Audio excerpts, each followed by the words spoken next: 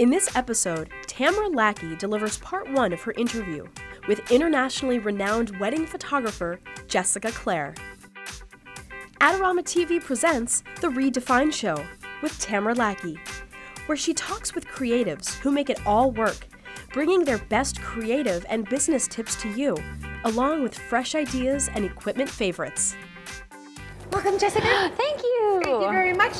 How long have you been shooting? I've been shooting for about 12 years. I was actually trying to figure it out the other day. More than 10, less than 15, somewhere in there. And you started like as an assistant at a studio in North Carolina. That's right. Yes, I started shooting when I was in college, or like about halfway through college, and I worked for 4 years as an associate and office manager for a big studio in North Carolina. Right. And then when I graduated, I went off on my own at that point. Yeah. And when you went off, you moved, you changed, you started a brand.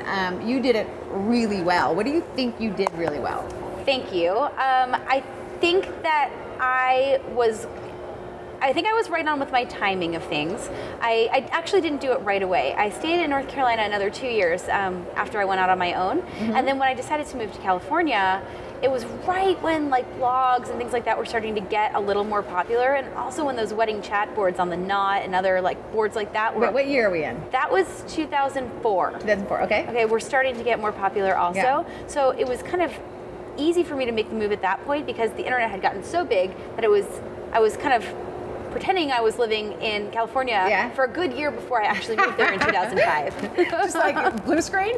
Yeah, I mean, you couldn't tell. I mean, anybody online would have thought I was already there. So I started booking there way before I actually moved. Yeah, smart. And you would just fly out? Well, I moved to California and then I started booking there, but I was actually flying back to North Carolina every week or every other week for about a year because I didn't stop booking there either. Wow. So I just kind of like double coasting you were like for a while. Invisible online, like where is she? I don't know. Like, is she here? Is she there? Yeah. Where's she going? All right, and so by the time you got there, you had a business going. Yeah, because I had taken that year to kind of shoot in both places. I didn't turn down any job anywhere, even if it meant that on Thursday and Friday I would be shooting in California, and then I would I'd take a red eye on Friday night and be shooting in North Carolina on Saturday. I turned nothing down. Why? Because I, first of all, needed to pay my bills. And I had gone from North Carolina, where I was paying $400 a month, and to California, where I was paying $1,000 a month with no business. Right. So I had to pay the bills. So I was pretty much willing to do what that meant, even if it meant, sucking up the cost of paying for the flights to get where I needed to get. Did you find that it accelerated your, just like, I got this, because you're shooting so much now?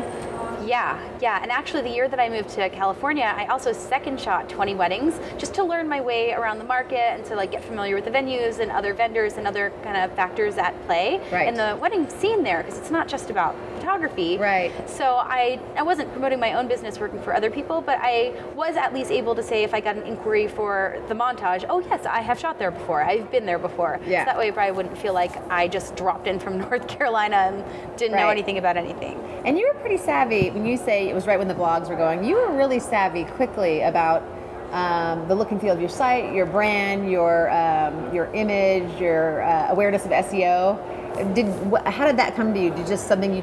You educated yourself? You got great advice? Well, I did get some good advice. Gary Fong had just started a blog, and he's like, blogging is going to be great. And I was like, all right, I'll try it. And at the time, I wasn't blogging anything interesting. I was just blogging personal things, whatever I was doing, just here and there, sporadically. Like what? Like, I took a trip to Washington, D.C. with friends, and I blogged a picture of me on the escalator with a couple of my friends. Right. I mean, nothing that anybody would find really interesting. But then I started posting just like a little sneak peek from every wedding that I would shoot, and people were more interested in that. And it turned out to be not just brides, but photographers as well. So I was like, oh, look at that. People are actually reading this. And so that gave me the encouragement to continue on with it.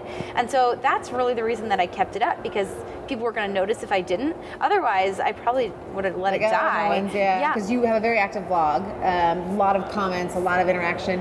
How much time a week do you spend on it? I spend a lot of time on it. Like roughly, do you have a rough idea? Let me think. If I blog twice a week, it probably takes me a good 4 or 5 hours to do that. Yeah. If I blog 3 times a week, it goes up a lot because then I'm actually having to think of and produce additional content. Right. So I would say like 10, 12, maybe 15 hours a week doing just blogging. I think the thing that takes the most time is me picking the images that I want to go on there and want to show. Because I'm always trying to find a balance between showing the things that I want to show because I love showing them, and also showing things that I know might get pinned on Pinterest, or that the client might be like, I gotta send my friends to see that. So I only want to post things that I love, but I also want to post things that my clients are gonna love. Right. So that way I get the more comments and more feedback and more traffic. And you show a lot. I do. Yeah. I show about 50 to 100 images from any wedding. For each post.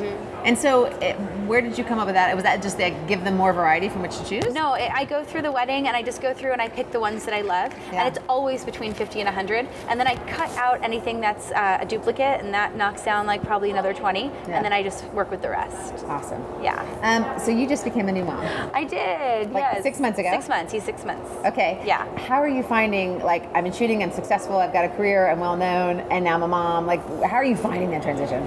Really, really hard. Yeah. Really hard. It's getting better now. Amen. It's really hard. Yeah. But it is getting a lot better. Yeah. I think for a while I sort of tried to go on like nothing happened. Right.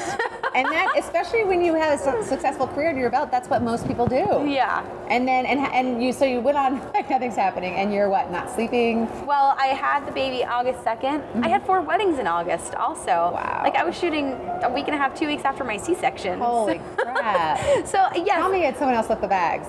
I did not carry the bags. Okay. Yeah, I brought 2 other people with me to that wedding, another full Did you at all shooter. consider having somebody else do it? No. I was going to that wedding in a wheelchair. I was definitely going. Why? Well, first of all, I don't want to give back that money. Yeah. And second of all, the baby was late. This is his fault. Blame it on the kids, right? The baby was 2 weeks late, so I didn't anticipate him being late. I didn't anticipate a C-section. And by the time the wedding actually came around, I was okay. Like I could deal with it for 8 hours. Like my philosophy on shooting a wedding is no matter what's going on, no matter how sick I am, I can get past anything for 8 hours. Right. And then, you know, it might take me, that time it took me like a good week to recover. But for 8 hours, there's so much adrenaline and good meds that they give you when you've had a major surgery that, you know, I was just going to make it work. Did your photography improve on drugs? What's that? Was your photography like better or worse, or you're just I actually think it was pretty good. Yeah. Like it looks like any other wedding that I've shot. I think I did a good job with it. Yeah. It's like playing pool. If you have like a glass of wine, your game gets better. If you're at like 5 or 6. Yeah, towards the end of the night, like I couldn't like squat down as well and that kind of thing. So I did kind of let my second shooter take on a little bit more of that type of shooting, but it was okay. I mean, it wasn't as bad as it could have been. So, film. Tell me, because I know you've been doing a lot of flirting with film. I dabble a little. What exactly? How would you define your flirtation, your dabbling, your dabblement? Well, we just started dating like about a year ago. I don't sell film to my clients. Like my clients don't pay extra for film. Right. I shoot it if it's good. Like if it's beautiful light and detail and people aren't moving too much and you know I have time to sit there and think about it. I enjoy shooting film because those shots are generally my favorites when I get them back. Why are they your favorite? Well, I think part of it is because there's so much thought that goes into it and there's so much expense that goes into shooting film that I'm certainly not like rapid firing it or just shooting anything. So I'm only shooting stuff with film if it looks really, really good, clean, out of the camera. I mean, I wouldn't shoot anything with film that I didn't know was going to look good. Right. So when I get it back, it all looks good because I pick and choose very carefully what I'm shooting with it. And then I just kind of put it in with my gallery mixed in with the rest of the stuff. So I don't even necessarily talk about it with my clients or promote it. I just enjoy doing it. Yeah. It's funny because I find that that's one of my major hurdles that I've come to recognize, that if I work really hard for a shoot, like say for instance I'm photographing kids and someone's having a complete meltdown, a tantrum, and I get some amazing shots of them.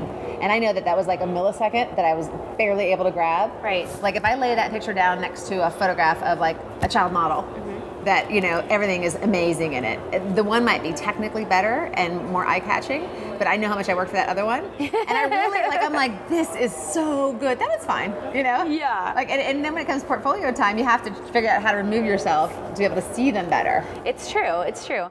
Stay tuned for part 2, where Tamara continues her discussion with internationally renowned wedding photographer Jessica Clare. Adorama TV is brought to you by Adorama, your best source for the equipment and knowledge you need. For all the latest photography, video, and computer gear, visit Adorama.com. Place your order by 7 p.m. and it ships the same day. Plus, the next time you're in New York City, be sure to visit our store located on 18th Street between 5th and 6th Avenue. Check out the Adorama Rental Company for professional cameras, lighting, computers, and more. We'll help you make the best selection to match your needs while giving you the knowledge to achieve the best outcome from your rental. Adorama is your complete solution for equipment, printing, training, and more. Adorama, more than a camera store.